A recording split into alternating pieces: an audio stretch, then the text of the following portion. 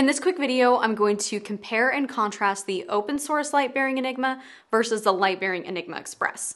By the end of this video, you should know the differences between the two and which one will suit your needs best. However, I am going to just start by giving you the bottom line up front. If PHLster makes an Express for your weapon light, that's what you're going to want to go with. So let's break that down. The open source light-bearing Enigma comes to you completely disassembled and without a holster. It's up to you to find a compatible holster. However, we do have a list of holster makers that we recommend, as well as a comprehensive fit guide. The light-bearing Express faceplate is designed to fit the Floodlight 2 holster.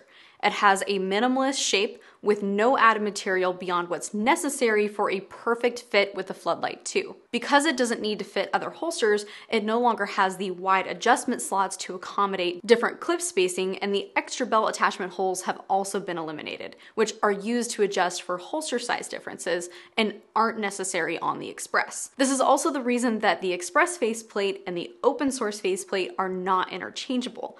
The Express faceplate can only be used with the Floodlight 2 holster. So if you plan to use a different light-bearing holster, then your best and only option for an Enigma is the open source light-bearing Enigma.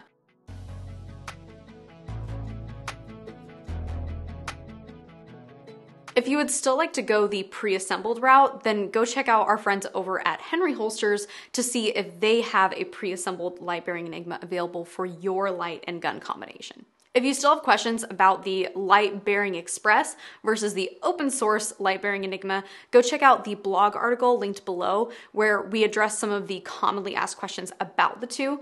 This is also where you're going to find links to the holster fit guide for the open source light-bearing Enigma and product instructions.